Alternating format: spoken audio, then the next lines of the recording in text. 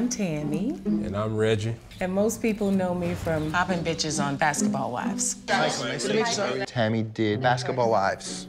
I was just wondering when the arguments were going to start to come. I'm hoping marriage boot camp can help us figure out that we belong together. We're 17 years apart, and I don't want people calling me a cougar.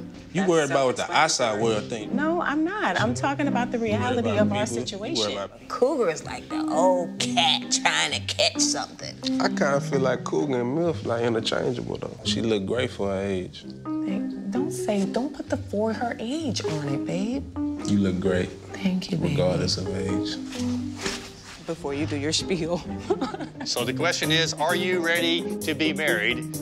No, just like that. I had kids young, I got married young, so I feel like I've been there and done that. What the heck are y'all doing together? Oh, no. I done had my kids. I could walk around my house naked. I don't gotta breastfeed them and all this shit, you know, so she real negative about it. I think I'm positive about it. I'm positively sure I ain't having one. You see? If marriage boot camp doesn't turn out the way I hope, I'm lighting this mother up.